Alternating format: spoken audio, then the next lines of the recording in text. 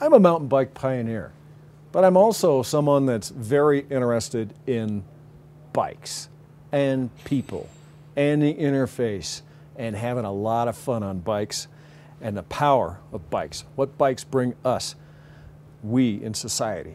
Okay, this new bike is a Superfly 100. And you know what this thing is? This is rocket science. It is a rocket ship. This thing goes really, really fast.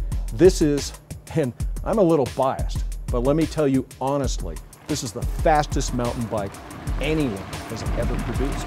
In this torsional way, extremely stiff. It's much stiffer than it should be for such a light piece. But what that does is it makes the structure extremely efficient laterally.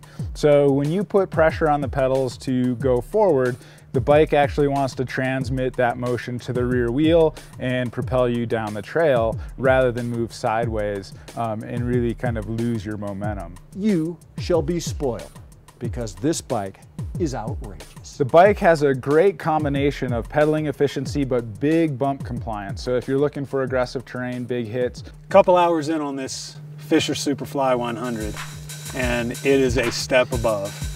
It's just an incredible piece. The thing climbs, it descends, it does everything that you need a bike like this to do. Well, I'll tell you, the thing I noticed right off the bat was just the power transfer. I mean, it's incredible. You put power to the pedal and this thing is going. This bike was by far the nicest thing I've ridden lately. Yeah, I mean, this bike handles like no other bike out there. I mean, it is just fantastic going uphill. We've got a shock that has a pro pedal setting on it that allows us to climb locked out in that shock. It is just an incredible bike. Coming downhill, the compliance of this bike, you know, partially as a result of the proprietary shocks, but as well as the carbon fiber, is just absolutely incredible. And then you come up to a little climb right here, and all locked out, it's just boom, you're just up. Gone. Yeah, there's no problems. I just can't see this thing really being a problem anywhere. With the bigger wheels, rougher terrain, these things roll right through it. You throw in there 4 inches of travel in the bigger wheels. I mean, it's a race machine for sure.